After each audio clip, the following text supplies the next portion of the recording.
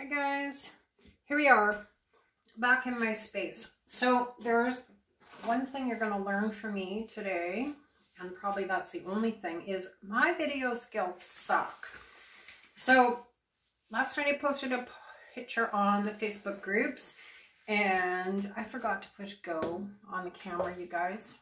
So there was no video, and a couple people have asked if I could repeat the process of the modifying and push go.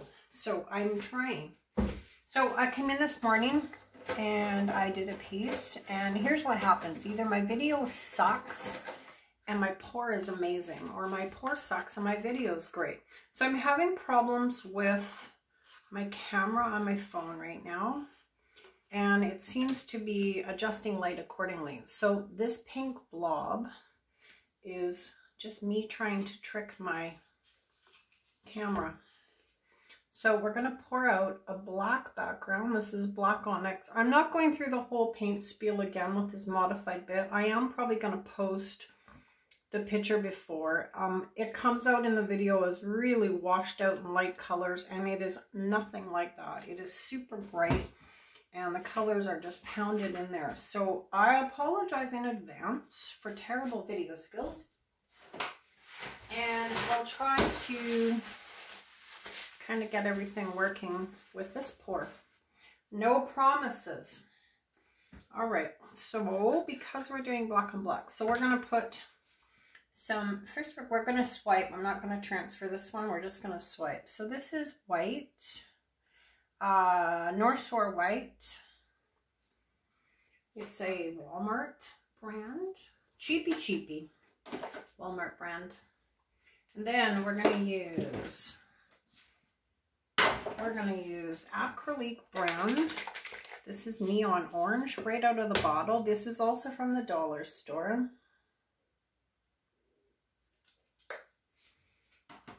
And then we're going to add some golden ochre from Amsterdam.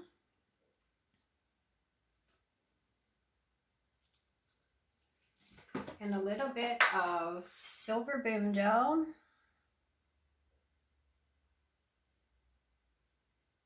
A little bit and a bit more. And then let's add some interference red, and I'd like to get a pop of pink in there.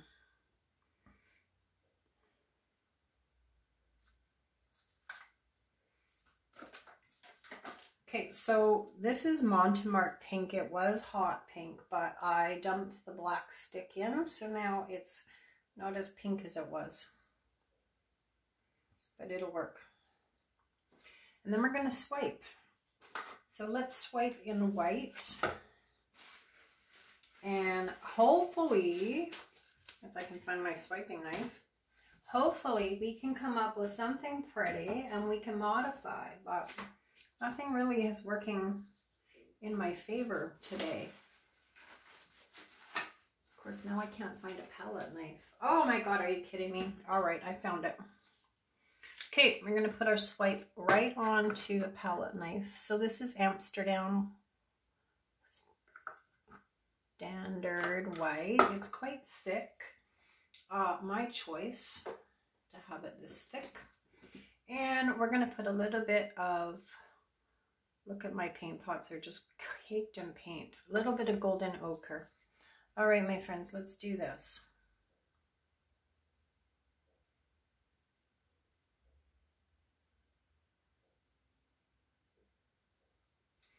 Okay, there's our first swipe.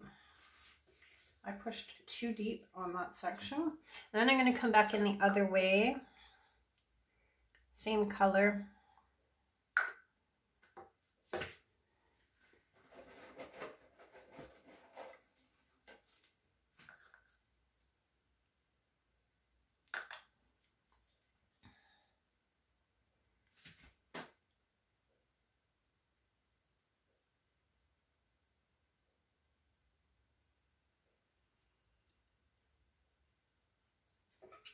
All right, hopefully you guys can see yellow and orange and pink. So we're just going to give that a second. My white cell mix is really, really thick.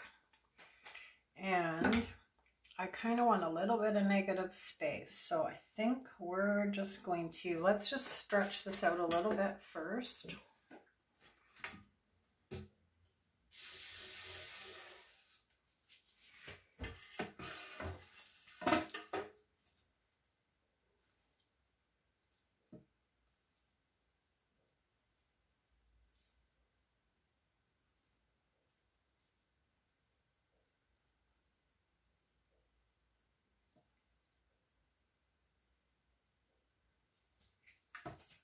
My glasses are so dirty I can't see.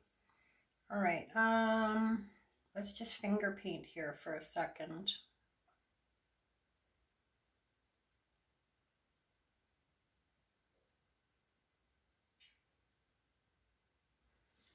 So we're just creating negative space so that there are black lines in between the colors so that we have more options for the modifying part. My last piece came out really, really nice. Really nice. And I just totally messed the video up, which is kind of a bummer. But we'll see what we can do. I'm not going through the whole thing. I'll probably post a video on Facebook, not Facebook, YouTube. I'll probably post a video apologizing in advance for crappy video. But it'll kind of give you an insight into my technique and kind of how I go about achieving some of these effects. And I also talked a lot about my pouring medium, which I have changed again to compensate for Bear 8300. So watch the video and just bear with the poor quality, you guys. All right, so first thing I have to do is I need to get some paint off my glasses because I can't see a damn thing. So I'm going to put you on hold for just a jiffy.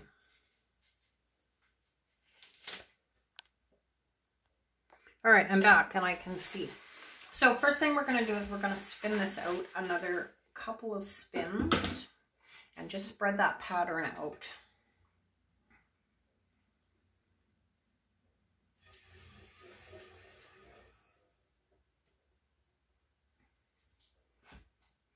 All right, I think that will work for this purposes.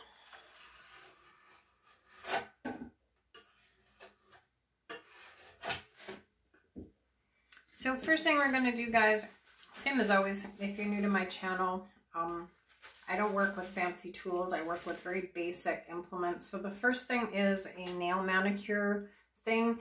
You can get them from Amazon. You can get them from the dollar store. And we're just going to pick a line anywhere and we're going to make some modifications. So first thing I'm going to do is get rid of this concentration of orange because I don't like it.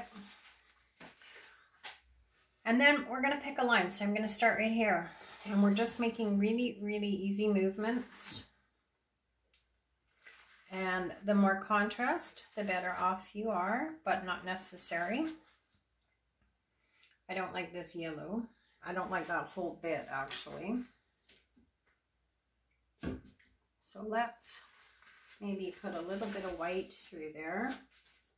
White swipe.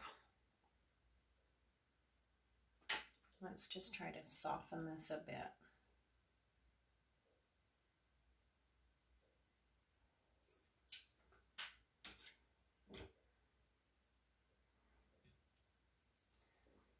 Okay, while that's developing, we're just going to keep making lines. So you can make lines anywhere you want.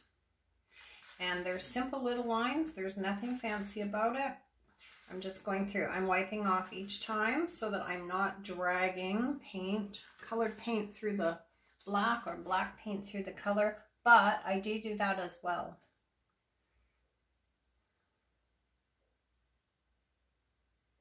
Let's just keep working on this. So the wider angle you hold your stick, the bigger the line. So if you want a really fat line, then hold it on a really sharp angle. If you want a thin line, then hold it upright. And that really dictates the width of your lines and how, like, just how you want to do it. So we're going to go in here. I don't want to ruin those cells because they're quite pretty.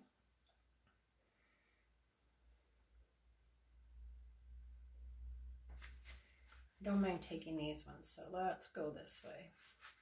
Again, really, really simple movements. I'm not going to do this piece as detailed as the last. I'm just going to invite you to watch the terrible quality video and learn. Learn from that one, because that one is quite a piece to see, I think. So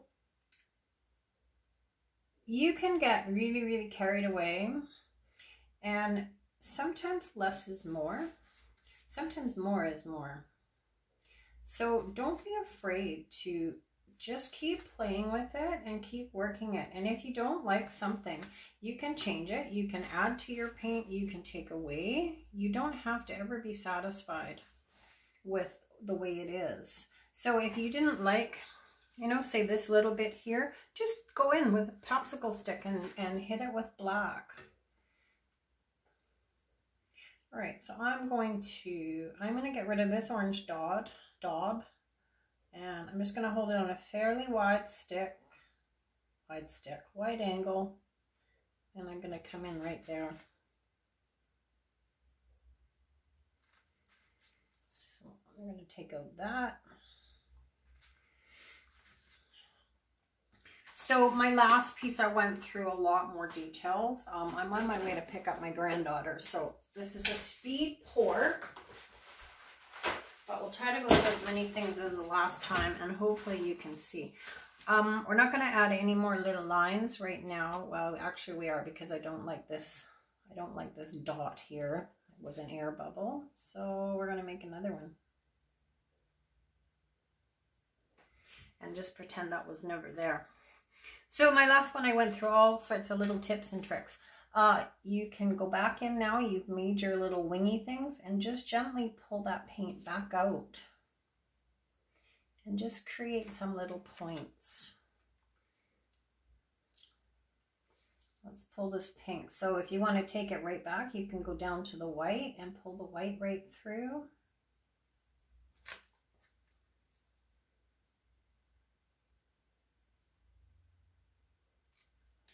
Gentle, gentle movements.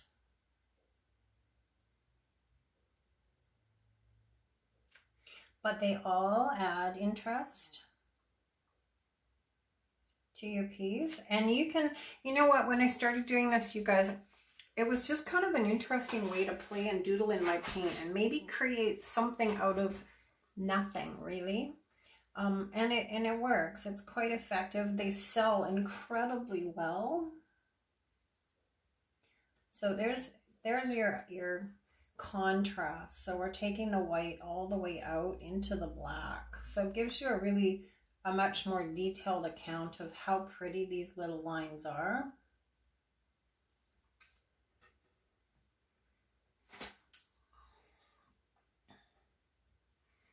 All right, so my next tip and trick that I told you, another little movement I like to take, is just to take your popsicle stick. This is a wide one from Walmart. And you're going to pick a line, and if it's a wide line, you're going to rock it back and forth, and you're just pinching either side of the black together, and it creates this kind of a funky little chain. If you can't reach side to side, you can do it in 2 sections. If you don't have a bigger stick, this is the biggest popsicle sticks that I have, but just rock it. So the Walmart paint is quite stretchy, which is why I really like it. But sometimes when I'm picking up, like here, I get these little sort of tendrils, and I don't like that. I like really crisp lines. So sometimes you just have to go back over it.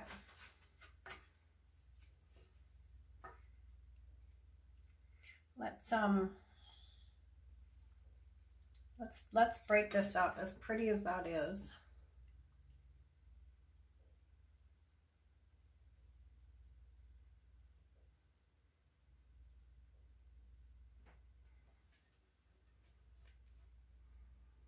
So So you can make little lines. So I use a variety of tools. I'm just going to go through my whole thing again, you guys. I use a variety of tools. Toothpicks work really well for fine lines. These manicure implements work extremely well. And the other thing that works really, really nicely is those dental picks. And so right now we're just pulling some fine detailed lines. Again, we're just adding interest. Super gentle movement.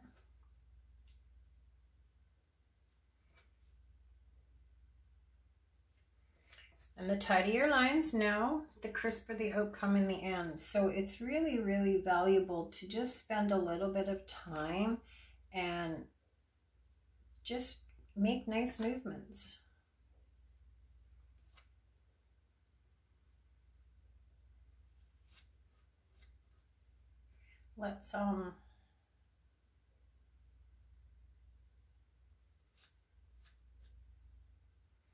Let's break up this orange line.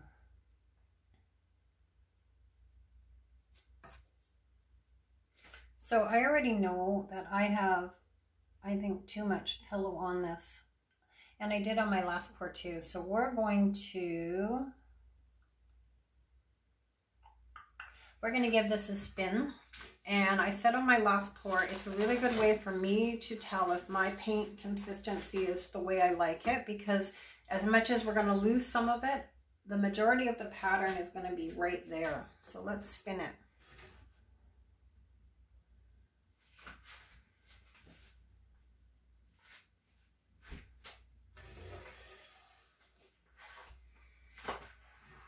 All right, so everything is working as I like it to work. So you can see where the pattern just spread out a tiny bit, and we just really got rid of some of that base paint off the bottom because I had put too much on. And then we're just gonna keep playing with this a little bit, not a lot. So my last piece, I over modified just so that you guys all could walk through the whole process, and I think we're gonna do the same with this. I'm not liking this blob of orange.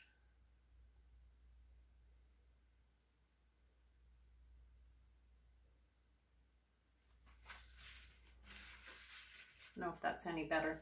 All right, so the last piece we added some dots, and we're going to use the same tool that we use for everything else, and we're just going to add some pretty colors.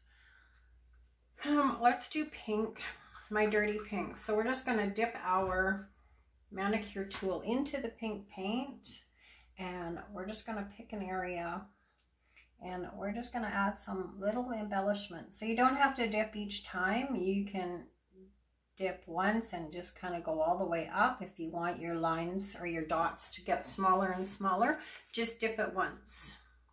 If you want the same symmetrical dots, then I would just dip when you feel that your dots are changing and it's necessary, then dip again. Pink's not the greatest color on this.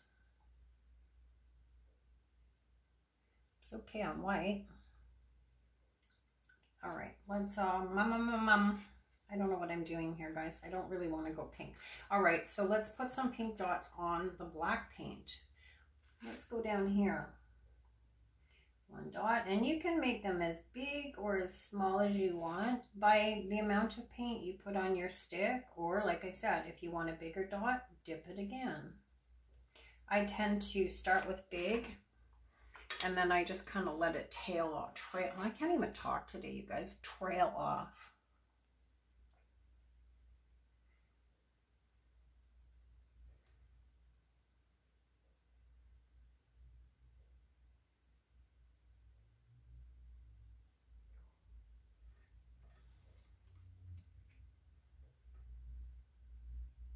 Okay, let's find a different color.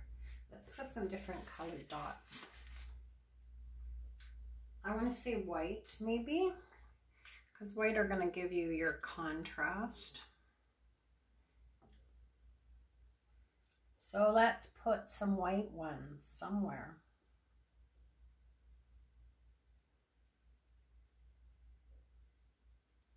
I don't know where. I just don't know today, you guys.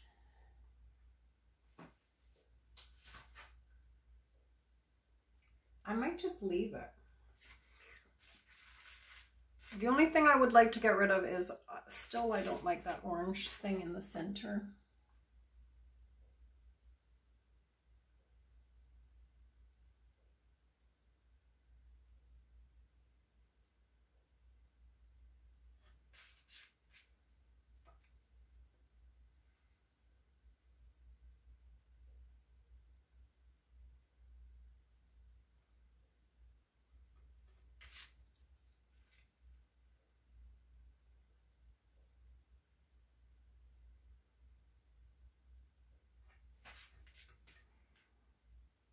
Not perfect, but it's better.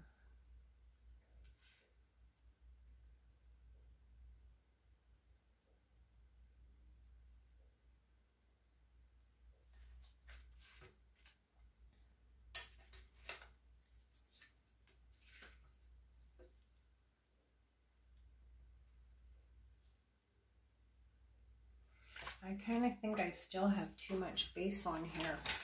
We're going to spin this again.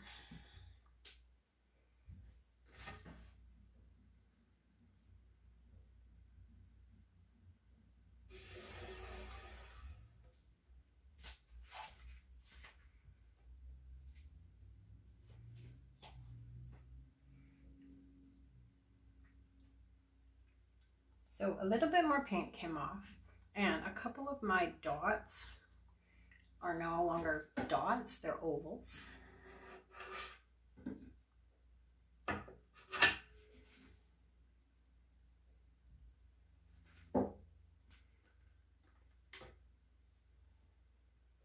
Okay, what are we gonna do with this orange thing? I don't like it at all. Should I just keep doing finger dabs?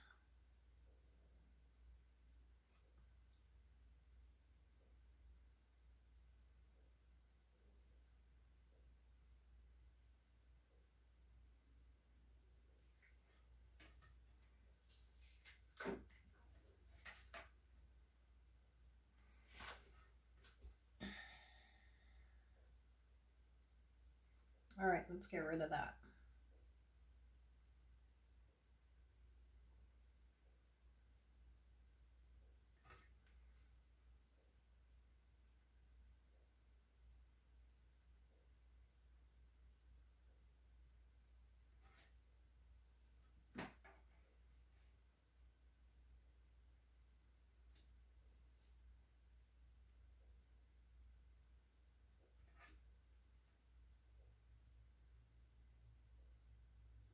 All right, that's better.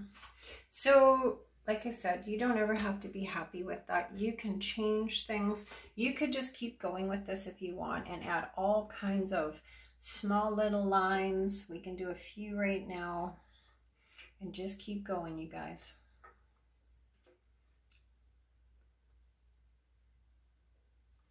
Okay, I think all in all, I'm okay with that. It's not amazing. My other piece was really, really pretty and a little bit more intricate and a little more detailed, but right now I don't really have a ton of time. And I say that and I can see 1,000 things I would like to do. So I'm gonna just pink this up a tiny bit.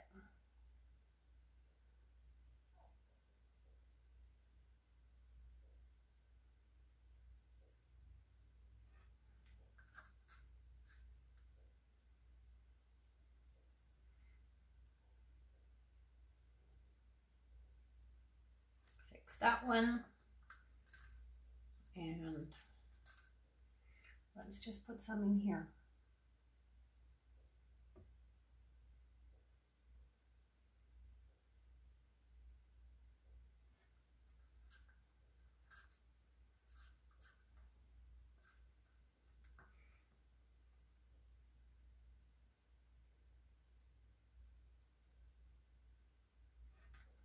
All right, you guys, I'm quitting because I have a grandbaby to pick up. So I really hope that this video is at least saturated and pounded in colors, because all of my pieces are, and I just a disaster with video. All right, I'm going to put you on hold. All right, there we are from above.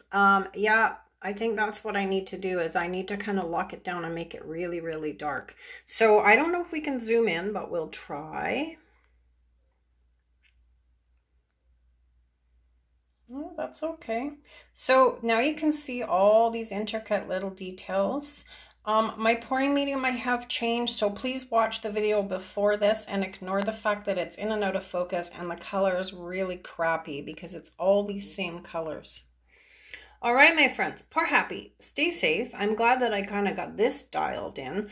You guys can all do this. You know what? It's really simple little movements, and I told everybody in the last video my consistencies, my pouring medium mix, and you know what? Just tweak it, guys, to suit yourself. All right, take care. Bye.